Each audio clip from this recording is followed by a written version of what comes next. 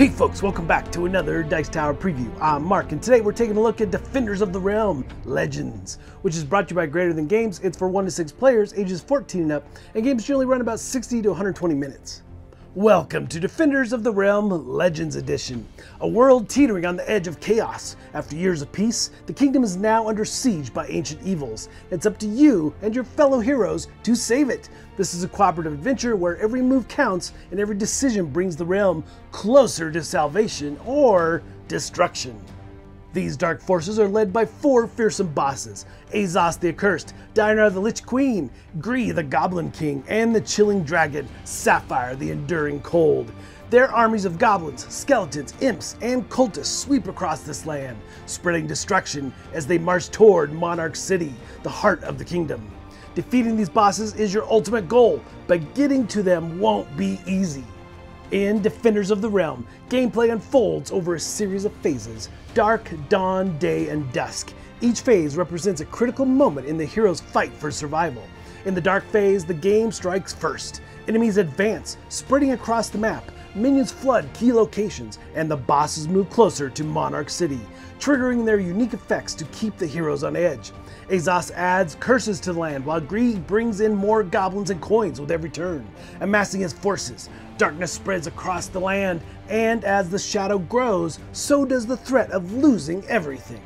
As dawn breaks, your heroes prepare for battle. They draw new cards, discard those they don't need, and gear up for the challenges ahead.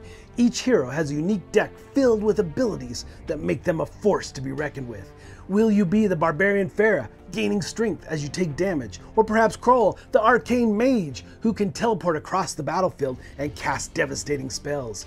Choose your hero wisely, because every skill, every card matters.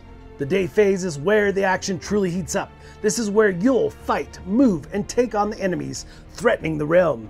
You'll need to be strategic, using your cards to move from location to location, clearing out minions, and positioning yourself for the ultimate showdown with one of the game's powerful bosses. The challenge? To attack a boss, you must first clear out all their minions. Only when the battlefield is truly free of their servants can you take on the heart of the real threat. Combat is fast-paced and thrilling. Each card you play could be the difference between victory or defeat. Whether you're wielding a sword, drawing a bow, or casting a spell, you'll roll dice to determine your success in battle, and you know how much I love to roll dice.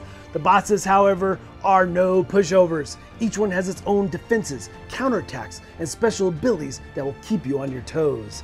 Azos, for instance, curses the land wherever he walks, while Dianara raises the dead to fight for her. And let's not forget about Sapphire, the Ice Dragon, whose chilling roar can freeze heroes in their tracks. But be mindful, because every hero's action comes at a cost. Every card you play increases the darkness on the board, moving the realm closer to ruin. And when dusk falls, the darkness returns to haunt you. In the dusk phase, the forces of evil grow stronger. The more cards in your discard pile, the more the darkness rises, fueling the enemy's power. Minions multiply, and the bosses continue their relentless march toward Monarch City. When the final tower falls, or if darkness overtakes the land, the kingdom is lost. Victory is achieved when all 4 bosses are finally defeated. It's a race against time, as the heroes must balance fighting off the minions, clearing curses, and attacking bosses, all while keeping the darkness at bay. Each game session offers a different adventure. The setup is dynamic, with randomized enemy placement and event cards that ensure no 2 games are ever the same. And for those seeking an even greater challenge, the game includes elite modes for both bosses and minions, ramping up the difficulty for the most experienced players. Defenders of the Realm Legends Edition isn't just a game, it's an epic quest where strategy, teamwork, and a bit of luck will decide the fate of the kingdom. Will you rise to the challenge and lead your heroes to victory, or will the darkness consume the realm, leaving it in ruins? The fate of the kingdom is in your hands, hero. Do you have what it takes to defend the realm?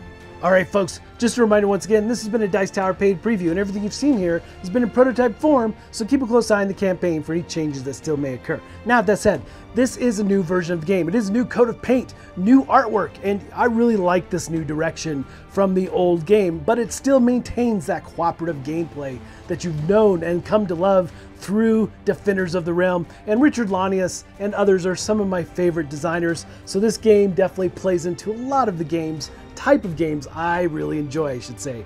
It is a dice chucker, as well as using cards to battle and work together to push the enemies back, as you feel at times you're just being overwhelmed.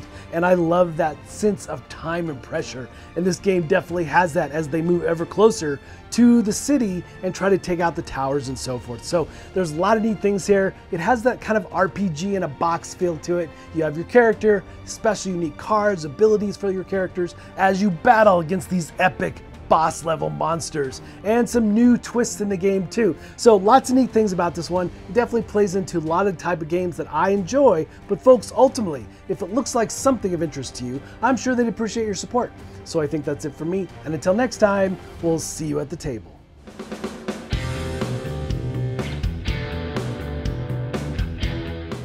Hey everybody, thanks for watching this video. If you like this review or whatever you just watched, wasn't it amazing? Check out our channel, Dice Tower.